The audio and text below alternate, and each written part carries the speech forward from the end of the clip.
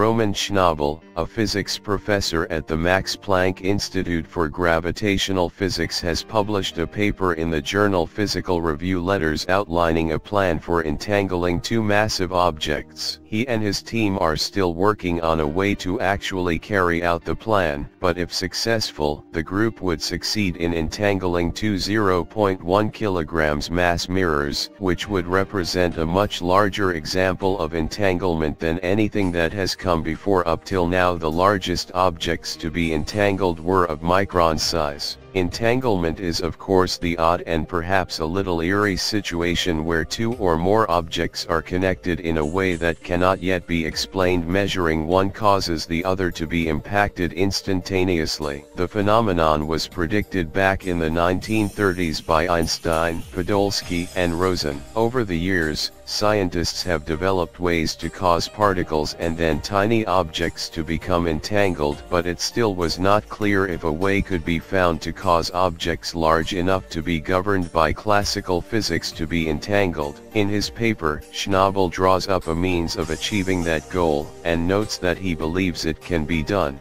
Schnabel's plan is to place two of the mirrors in a Michelson-type interferometer in such a way as to have both sides of both mirrors hit by light that is sent in. The mirrors would also be placed in the interferometer in a way that would allow them to oscillate when struck by the light. This would allow for momentum to be transferred between the mirrors and the light. The mirror oscillations would then have an impact on the phase of the reflected light, causing the momentum and the light to become entangled. At that point, the entanglement could be swapped to the mirrors, causing them to be entangled by measuring the light beams as they exit.